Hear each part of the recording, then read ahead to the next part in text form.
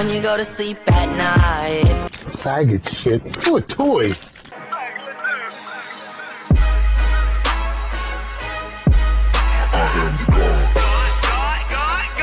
Hey guys, my name is Taven, and today we're going to learn how to install the mod tools for World at War.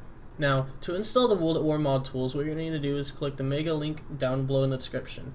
So, when you get it finally downloaded, I know it's a big file, but bear with me, this is filled with a lot of fun stuff to use.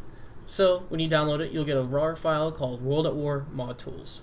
So, when you download it, you want to open it, and you'll get a folder called World at War mod tools, basically the same file name as the World at War RAR file.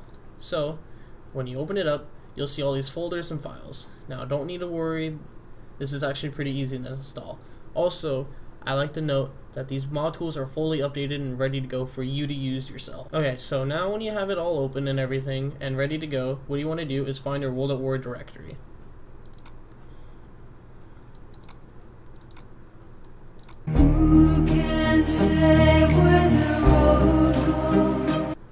Now, I know this will be a lot different for everybody else, but for me, it is in my E drive, Steam Library, Steam Apps, and Common. So, when you have your World at War main folder open, you don't want to go into any of these folders at all. Now, you can see that I already have it installed, and you're thinking like, whoa man, this is pretty easy. Yeah, you're right, it's actually pretty easy. You just want to drag and drop all these files and folders into your root of your World at War folder. Okay, so now when you have everything moved over and all that, what you want to do is go to bin. Now this is really important and all that, and it will be a lot easier to accessing the tools and all that. So what you want to do is make a shortcut of Call of Duty World at War Radiant, which is your map designing tool for the mod tools. And then you want to make a shortcut of Launcher. These two are really important to have.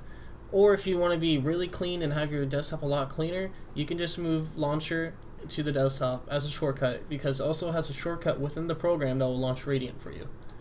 So when you made those two shortcuts, you want to go back to your root directory, and then you want to make a shortcut of GCZ script placer onto your desktop.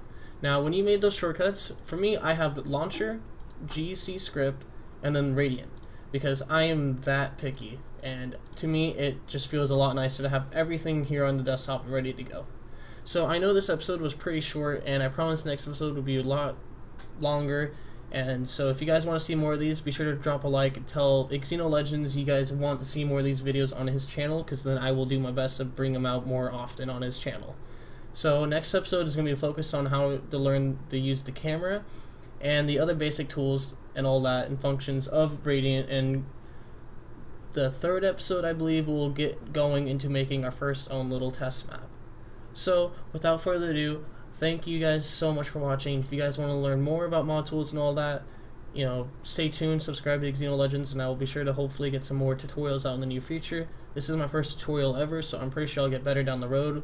And, yeah guys, I will see you guys next time. Peace.